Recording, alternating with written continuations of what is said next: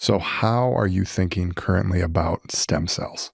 Boy, this is an area where I think it's really complicated. I'm going to put this somewhere between noise and fuzzy, but again, I'm talking about it through one application for this purpose, which is osteoarthritis, which is where it's been most talked about and most studied in animals.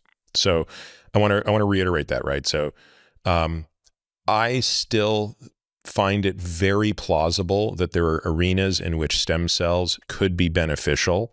And I would say there are actually scenarios under which I would take stem cells if I had a certain injury. So if I tore my rotator cuff and it was a marginal call as to whether it was surgical, I would absolutely start with a stem cell injection if it could mean avoiding surgery and waiting for a repair. And I would love nothing more, Nick, than to see an actual randomized clinical trial that takes patients who have torn their rotator cuff. Again, let's try to take people with comparable injuries and randomize them into 3 groups: stem cell injection, surgical repair, non-surgical repair rehab. And again, we could debate the merits of each of these approaches, but I would really love to see that, provided there was a way to create a uniform protocol around what it means to get stem cells.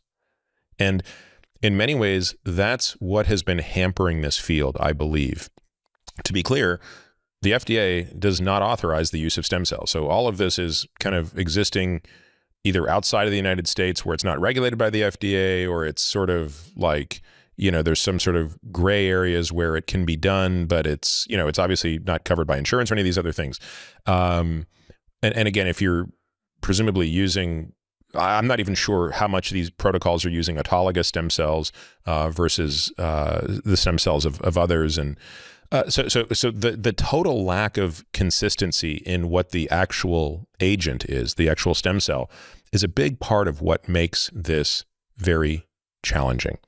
And therefore and I would struggle with that. Like, so if I were in that situation I just described where I tore my rotator cuff and I was at least willing to consider doing this before surgery, the hardest part I would have is, where am I going to do this? Like, who do I trust? Because it's not like I can look at someone's data and draw conclusions, right? You're basically looking at a bunch of marketing material, not actual data.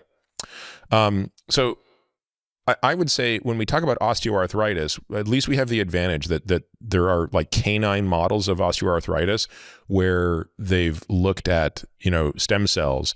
And the truth of it is they have mixed results. So some of them have shown that dogs with osteoarthritis, when injected with stem cells, do tend to improve their gait, do tend to see a reduction in lameness, which again is, partially assessed by gait, partially assessed by the use of medications or pain relief through medications. And other studies have found no benefits whatsoever. And again, it's hard to tease out what that means. Does it mean that the methodologies are flawed and that in some of these studies, they're not actually using the right stem cells? Again, stem cells are a very broad term. What are we really talking about? Are we talking about a pluripotent stem cell? Are we talking about, a donor-derived stem cell? Are we talking about a fetal-derived stem cell? All of these things create, and by the way, then I haven't even got into like, what's the concentration of stem cells? What's the protocol? How many injections do you need? Like, all of this stuff is still unclear. And as a result of that, we have a cottage industry that is the absolute Wild West. And I think it's unfortunate. Like, I wish there was greater financial incentive to study for what the answer is, as opposed to just say, yeah, we know the answer, it works, or we know the answer, this is a total sham, it shouldn't be done, when in reality the truth might be somewhere there. So look, it's very hard to have this above noise right now because of a total absence of data, not because there isn't biological plausibility. There really is, but it's just there's no data. So I clearly am not going to call this nonsense, but this is not going to rise to the level of promising in my mind yet.